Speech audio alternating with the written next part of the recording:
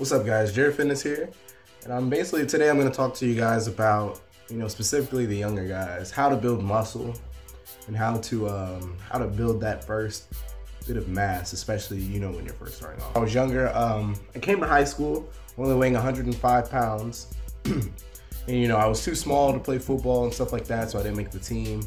And basically, the coach had told me, come back next year, 20 pounds heavier.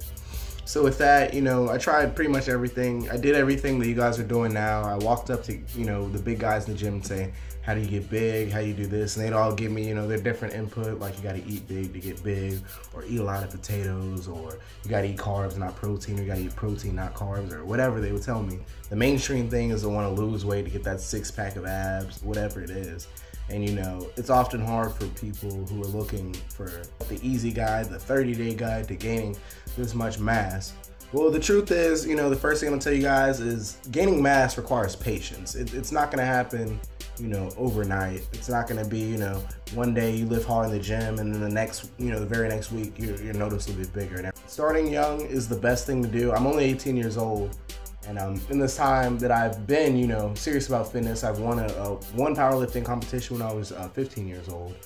When I was 17 years old, I won my first men's physique show in the open category, in the open men category.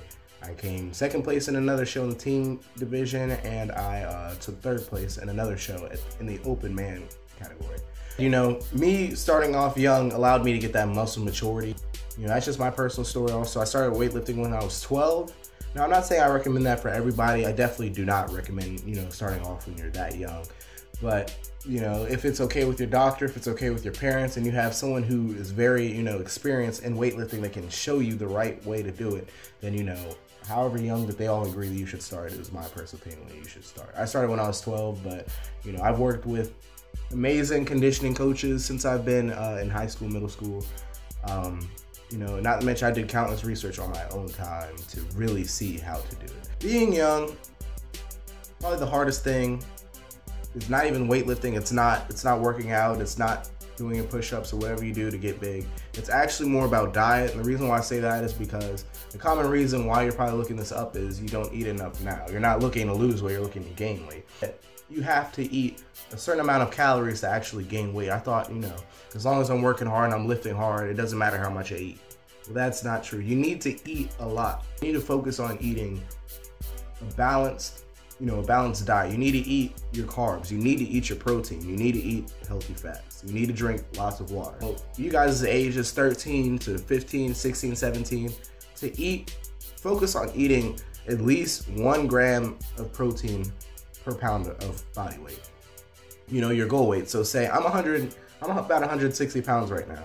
So, for you guys, I'd recommend, if you weigh the same amount as me, is to eat 160 grams of protein. Your healthy sources of protein are chicken, beef, turkey. Peanut butter is actually good because you guys are focused on gaining weight.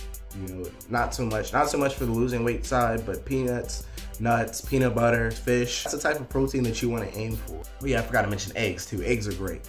You do want to eat a good amount of carbs too, because your carbs is pretty much, I wouldn't say that's where you're gaining your weight from, but it's pretty much, that's the actual stuff that's put on the weight. The protein's gonna build and repair the muscle. But for you to, your body burns the carbs as energy so it doesn't burn the protein. Potatoes, you wanna eat like whole wheat bread, regular bread's good too. Rice. Another thing too, you guys don't really have to focus on eating super, I wouldn't say healthy, but super strict. Like, I see a lot of kids that are trying to gain weight, they're eating nothing but brown rice and sweet potatoes and whole grain bread. I mean, although that is very good and that's very healthy, you guys, most of the time you guys are ectomorphs, which is basically what I am. I have a hard time putting on mass, but I can shed fat like easily. I never reach a certain high level of body fat. Even in my bulking, I can bulk and, I could get bigger if I wanted to, fat-wise, but I kind of just focus on that lean bulk. But the truth is, you guys do not have to eat super strict. You're young. You need to grow. You need the calories. You need them where you're gonna get them. So I'm not, a lot of people might get on me for saying this too. I eat a lot of fast food. when I'm bulking, because that's another way that helps me get my calories. I'm not saying that that works for everybody, and I'm not recommending that either. But I'm just saying, like, being young and being an ectomorph, you have to see what your body responds well to. I mean, I'll be honest with you guys. Sometimes when I'm bulking, I'll eat 2 cheeseburgers before I work out. You know, a lot of people are probably like, oh my God, that's so unhealthy. You're gonna be so sick when you get older. I'm not recommending that. I'm just saying that's what I personally had to do to reach my level of success. Water. You need to drink a lot of water when you're bulking. And even when you're cutting too. Water is so important in your body because your muscles are mostly water. The thing that I'd recommend is drinking up to 1 gallon of water when you're bulking, because you don't want to drink so much water that you're constantly full and you feel full on water, because that's not going to help you get any bigger either.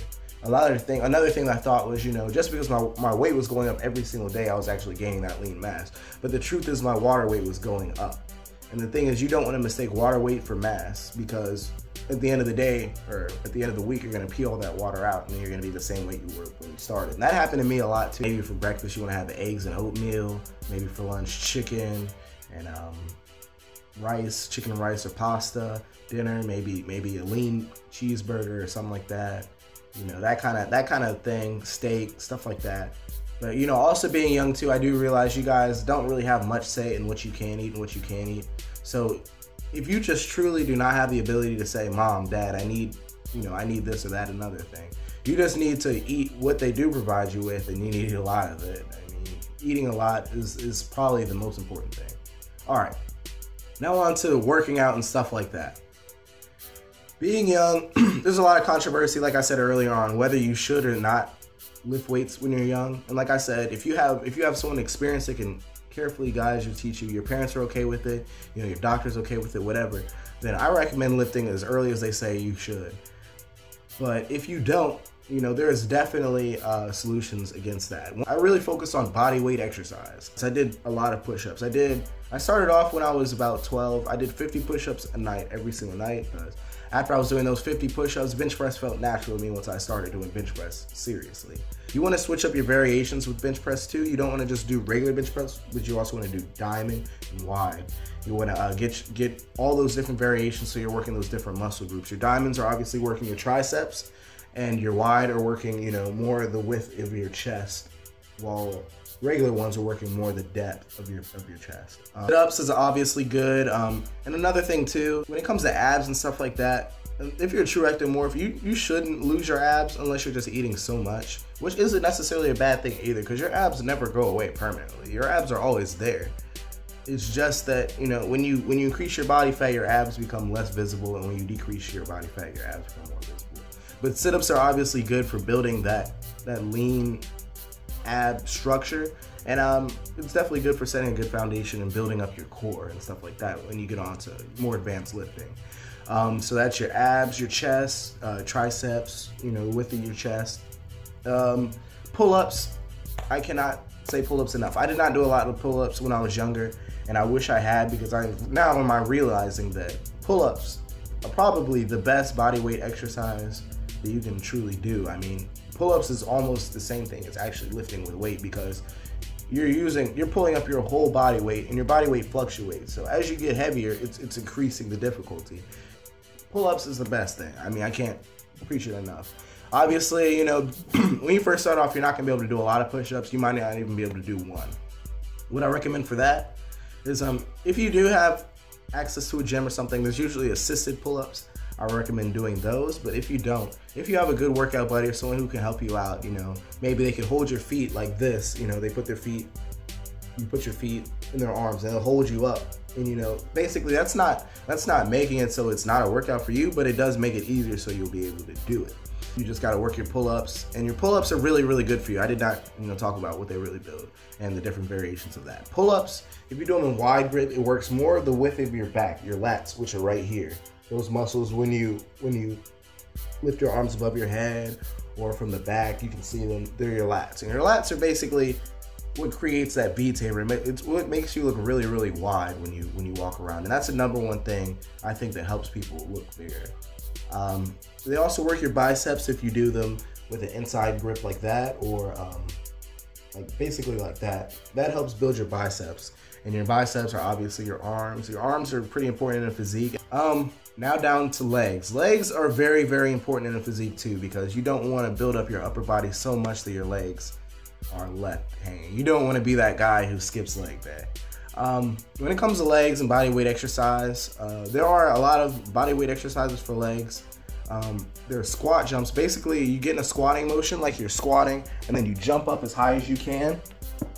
And that is actually good. I did do that a lot when I was younger, and that did help me build leg mass. It helped me get faster, and it helped me get more explosive in my takeoff when I did play football and stuff. Another thing is sprinting. Sprinting is great because sprinting is cardio too. And a lot of people are gonna tell you, oh yeah, don't do cardio, don't do cardio. Don't listen to those guys. You still wanna do a decent amount of cardio.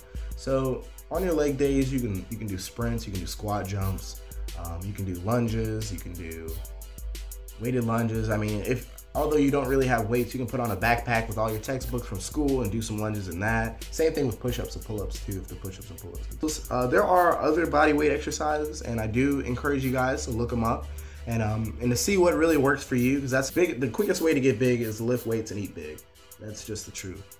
When it comes to lifting weights, you have to focus on those compound muscles. You don't want to isolate the biceps to just grow your arms. You don't want to isolate, you know, specific body parts. You want to work on compound movements. And when I say that, I mean compound movements as in bench press.